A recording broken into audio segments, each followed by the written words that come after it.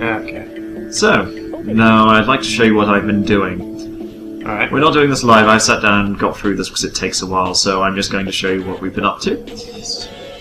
We have all pieces of the artifact. Yes, now, here's an interesting thing. You can look at it and they're placed at various angles and distances. You can rotate them, but their orientation in terms of depth doesn't actually ever change. So, you're a little confused as to where you put things.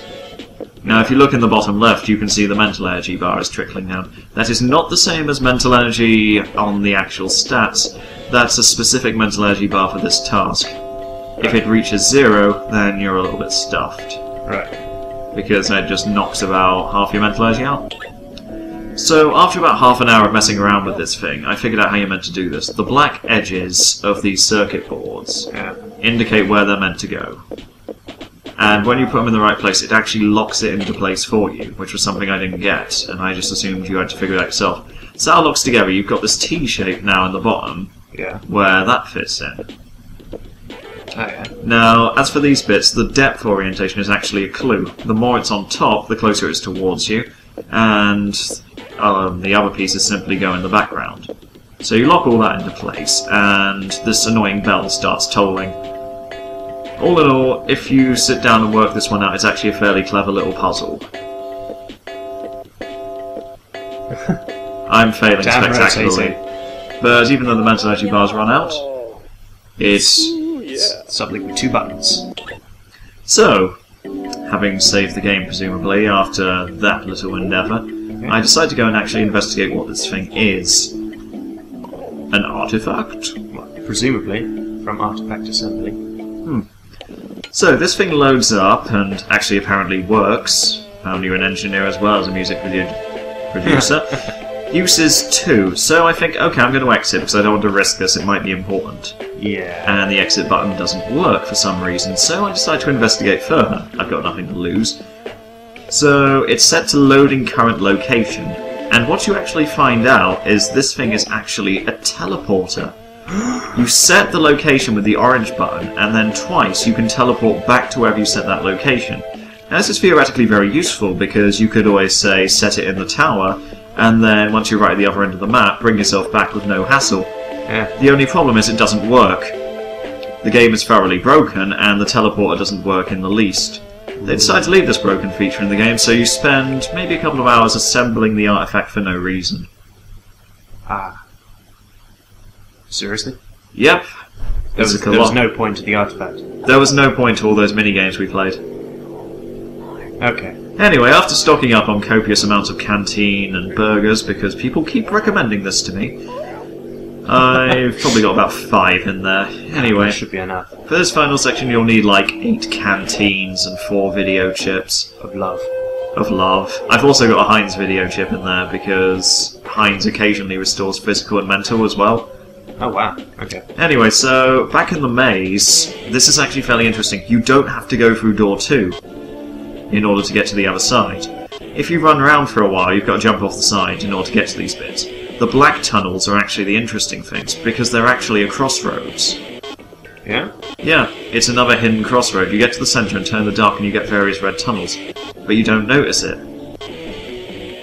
So, you might not be able to see it, but I'm occasionally turning around in the dark here and taking a look at where I'm going. So this appears to be a room of nothing, but if you step into the centre and turn, say, right, you are now on the other side of door 2.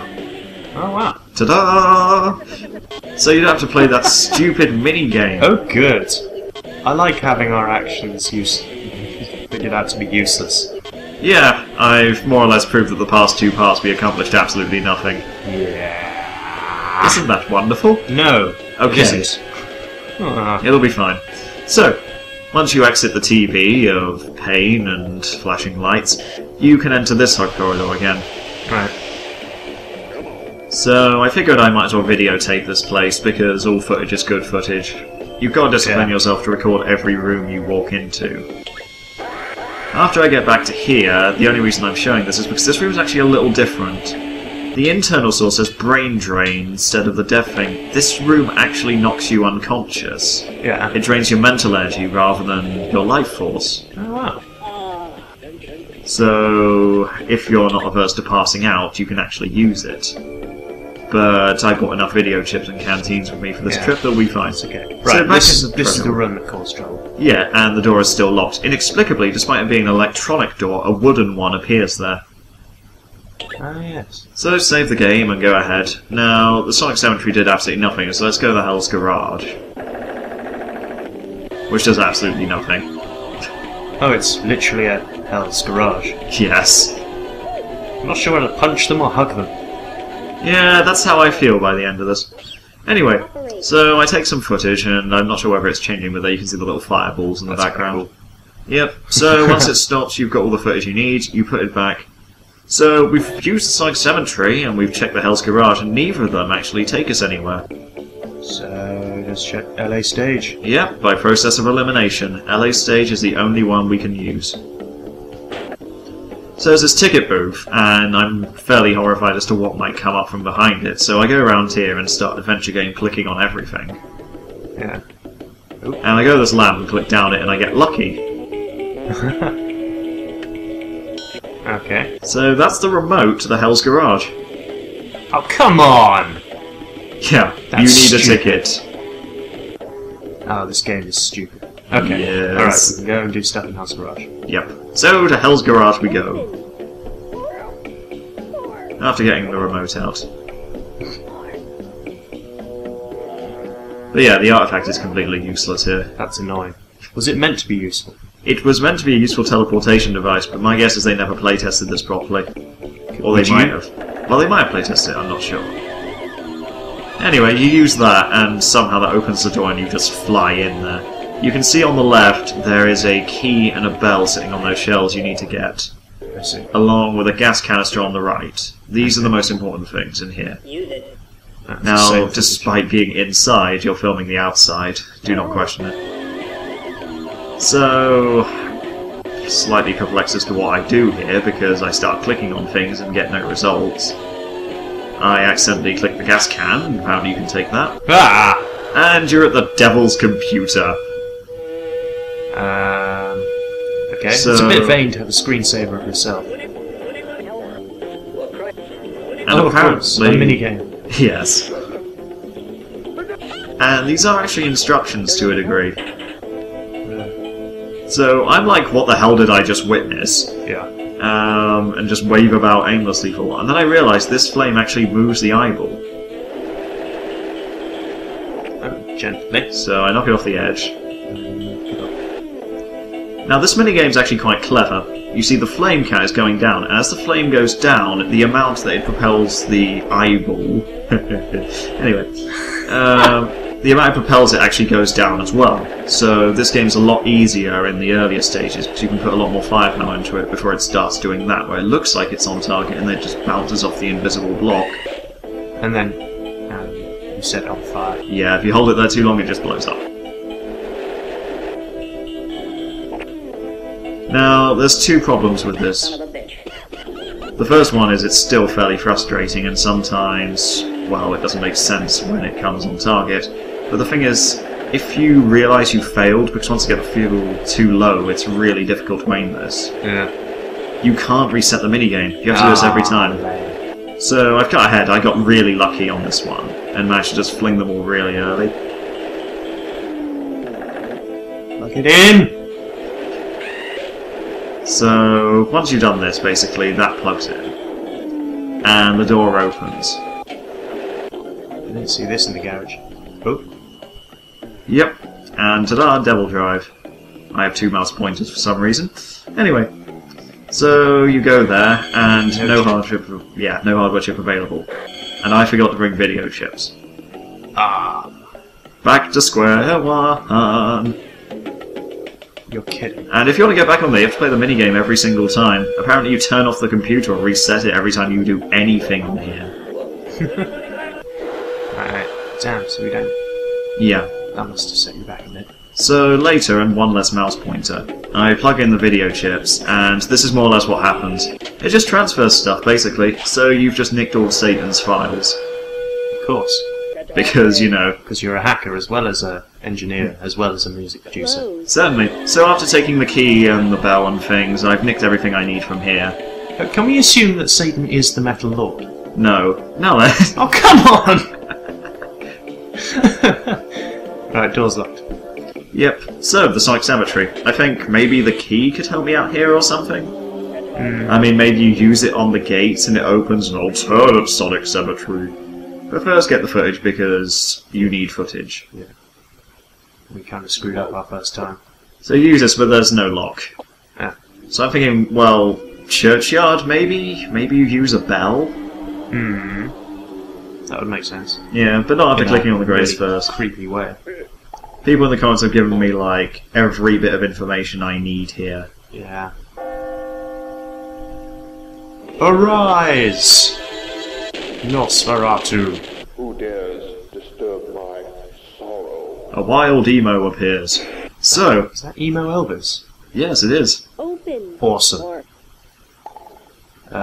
So I'm like, well, he's not really doing anything, I might as well just videotape him. Use. And because of the low resolution, it looks like he's playing the banjo.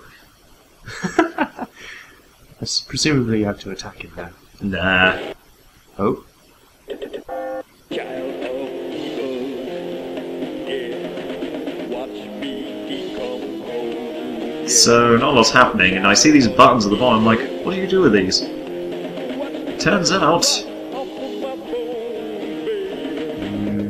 Ah! Okay. Gotcha. But, more or less, these are like all the music video clips you get. Oh, that's just wrong.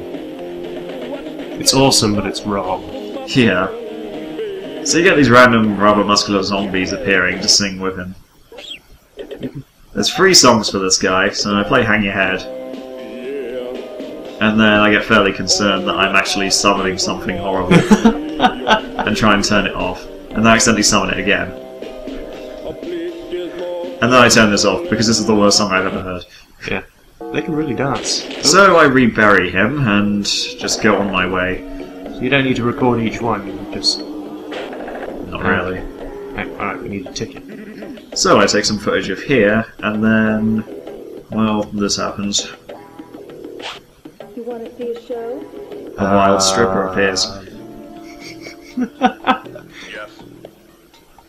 That'll be 300 signals, pal. Now, these people always have a neutral state for whenever they're happy or sad to indicate their emotion. She just waves her face back and Too forth. expensive. You want to buy a ticket or not, babe? Don't call me babe. Don't give her your bank card. Never So go. I exit, thinking, no way. So everyone was telling me to bring a burger with me, so I was like, okay, do I give it to her? I mean, I've had no option so far to give anyone a burger apart from the Guitar Warrior, and I doubt he'd appreciate that. Yeah. But there's nobody here, Okay. so I'm like, you know what, screw it, I have money, I'm just going to pay for this. Roxanne. Oh, Yeah. I see what they did there. Oops. Okay, here is my bank card. So she just stares blankly while I pretend to go to my wallet and accidentally eat the sandwich I wanted to give her. Good thing you bought like 5. Yeah. Wow, you did make a lot of chips. Yep. Alright, there we go. So, you give her that, and she goes back to creepy happy mode. You just stick it down the hall, hop up on the chair, and enjoy the show. Her face genuinely does terrify me, so I just God. leg it Yeah, she's- and run. Thank you. Goodbye. She is a creepy person. Okay. So, We're gonna have to I'm see a like, show. yeah. So, let's go see the show. Did we just fall down an elevator shaft? Yeah. What? We did fall down an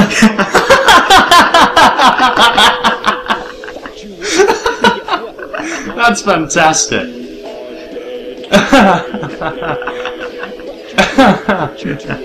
Okay. So then That I happened. So I realised I hadn't saved. and had to do it all over again. Oh wow. So, back to the Hell's Garage.